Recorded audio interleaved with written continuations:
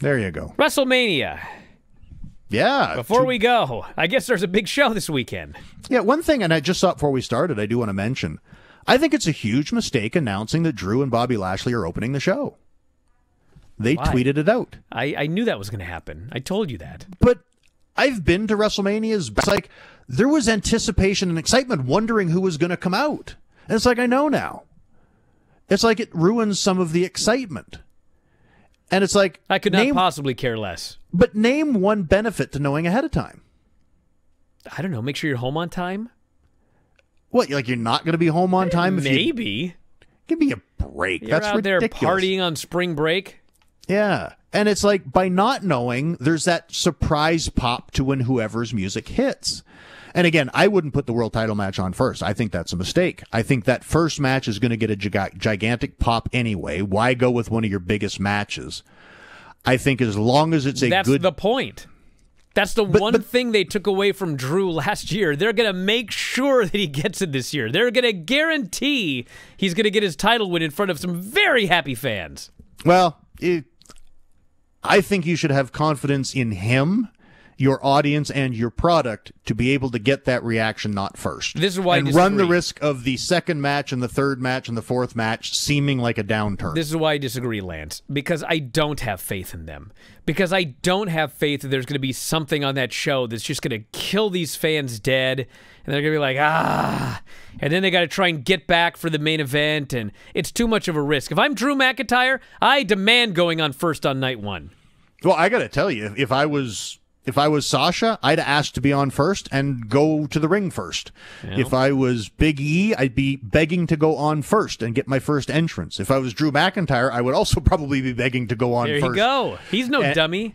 Well, it's been over a year. The crowd is going to want to pop. And I'm glad it appears that they aren't doing the pre-show gimmick, which I had suggested. They're going to get all that shit done tonight on SmackDown. And I think the opening shot should be the arena. I don't know. I'm curious what it'll look like. I don't know how socially distanced everyone has to be. Maybe the crowd will still be a disappointment. I don't know. But see that arena with some bodies in it, and then that big anticipation, and then boom, whatever that person's music is. And again, I think Sasha would be great because everyone knows her music and she always gets a strong reaction. So I think she would be a good one. And again, I think Big E would be another great one. But again, even if I was Kevin Owens, I'd like, put me on first, baby. You know, I love the opening spot because you're going to get that great reaction. You know, one other thing real quick before we go, and you were going to talk about the honeymoon period and the fans. And some guy on Observer Live today on the chat, they said, because I was talking about like the Fiend and Randy Orton just being booed out of the building. And this guy in the chat goes, God, you'd pay all that money and go boo? And there's a lot of people. Yes! Are you fucking kidding me? I've been waiting to boo this shit out of the building for months now. If I paid $100,000 for tickets, I'm fucking booing The Fiend and Randy Orton. I am sick of this feud. Yeah, whatever. These fans are going to do whatever the fuck they want on day one. I promise you. Yes, whatever feeling and desire you had to chant over this last year is built up inside you. So if you love The Fiend, you're going to pop like crazy when he comes out. If you hate The Fiend, you're going to boo like crazy when he comes out.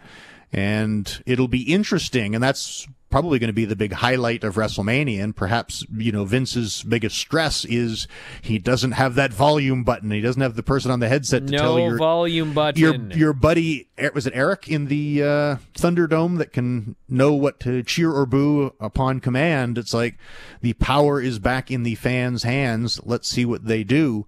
Now, hopefully they aren't just going to, hey, it's our chant, let's do our chants. It's like, hopefully they'll just show up and cheer and boo how they honestly feel.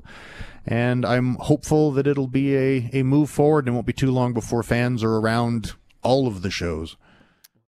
If you enjoy these videos, for just $7.99 per month, you can enjoy full-length editions of The Bryan and Vinny Show, Wrestling Observer Live, Figure 4 Daily with Tom Lawler and Lance Storm, plus hundreds of archived shows, all in beautiful HD.